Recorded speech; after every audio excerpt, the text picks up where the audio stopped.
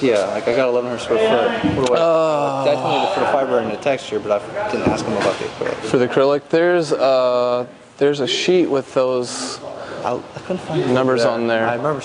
Hey, Dad. Hey, Dad.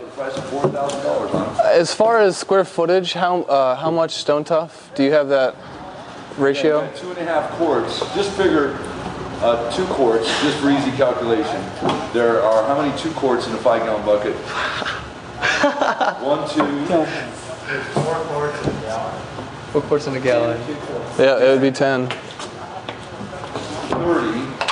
30 divided by 2, 15. You can do 15 buckets with a bucket of Stone Tough. 15 by 5 mix?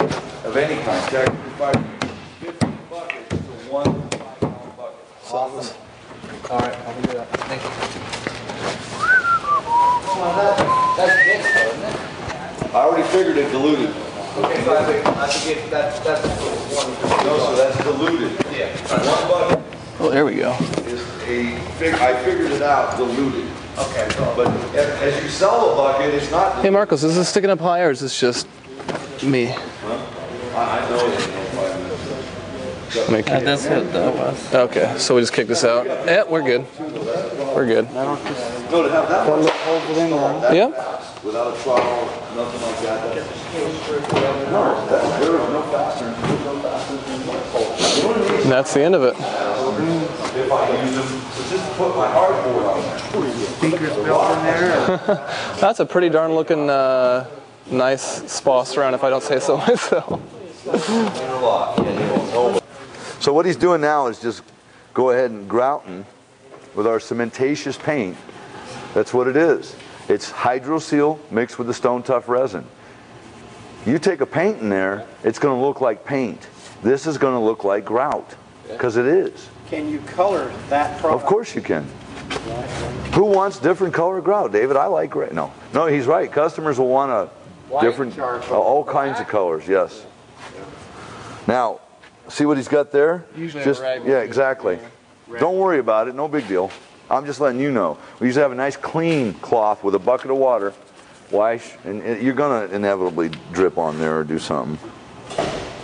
Although I've never seen a clean mason. I've never seen a wall where they didn't splatter over a little bit too. Well, no, but we're master masonry contractors, and What do I got to do to graduate this class and get my you didn't get one? No. All right, you ready? Okay, in a lot of the panels that we have, we started out with these that are 4x8s. We did some of those today with the River Rock. So a lot of our panels are available in the 4x8. Newly, we have the 3x5s and the 2x5s, rectangular, non-interlocking. Depending on the height, length that you're trying to achieve for your installation, there are a variety of panels that you may choose to use. We also have these available in the interlocking. I think there's a 2x5 right there in the limestone, and over there is the 3x5. So all of our panels are like that, and the corners, the inside and the outside corners, that sort of stuff.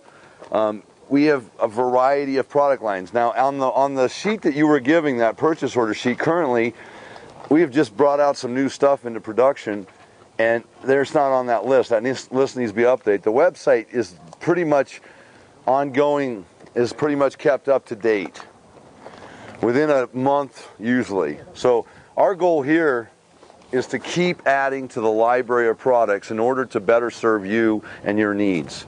And diversity of rock kinds and innovation in the way that they are installed. We're not done yet by any means. We're just beginning in that respect. But we want to be able to, you place an order, we want to be able to have that order on a pallet and on a truck within a week. I've always said in a worst case scenario, as orders come in droves, you know, in cycles, the worst thing you'd ever see being a customer would be a 30-day wait. And we don't want you to ever hear that. But again, don't be the contractor or the person that waits till the last minute and inspect it next day. It's going to be difficult. Right now we're at about a week.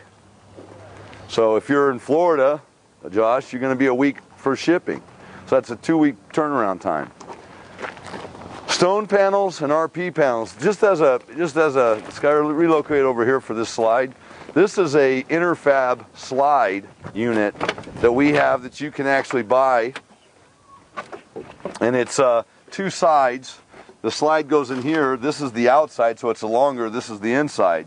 This is prefab. It's ready to go, ready to install.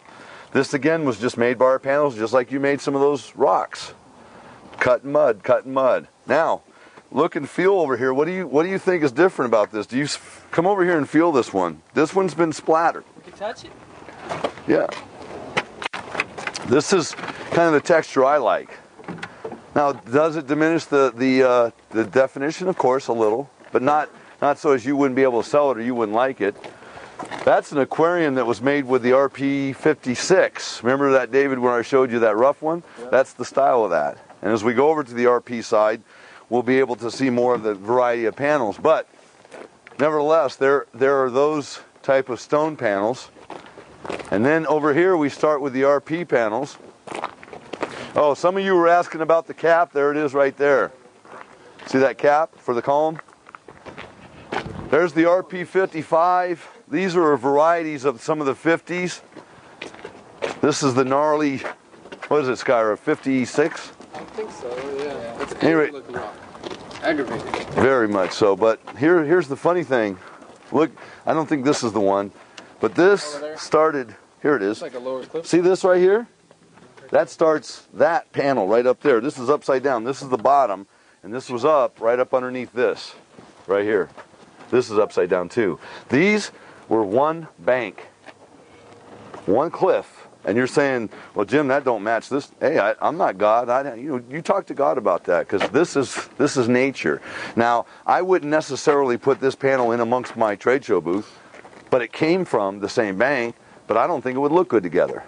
It didn't in nature. I didn't much like this.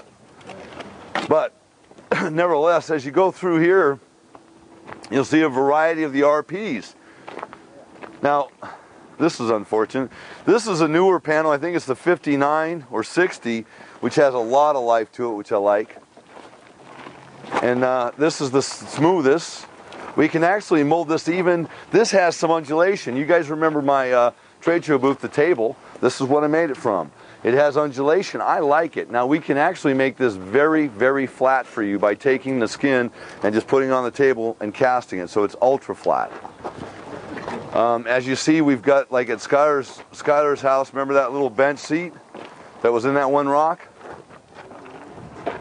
So there's a lot of varieties of undulating shapes, high relief, low relief, medium relief. This is a good shot of the RP55. This one's gnarly, but it's getting nearer this. This is my favorite panel in the world. Maybe producing some more of these type, which have extreme aggravation, but have the smoother faces in amongst the aggravation. What's the number of that one? 55. We got that at the shop. Yeah. And that's part of your panel inside, or your That's part of my work, yeah. case? Yeah. He made almost that whole thing out of the 55, didn't he? Yeah. Or a couple of them. Yeah. All right, what we're going to do right now is, during the class we mudded this, and it turned out to be a bit of a straight line, so we're just going to pretty much show you how we're going to avoid doing a straight line if you get one. What we're going to end up doing is just breaking it by joining a couple of these rocks together. This one right here, actually, if you can zoom in on this area real quick. What we did is we're going to cut a grout line right here, turn this into an individual rock, cut a grout line right here, turn this into an individual rock, and then mud the difference between here. And then we're going to have a nice break in that line. So that's what we're doing right now.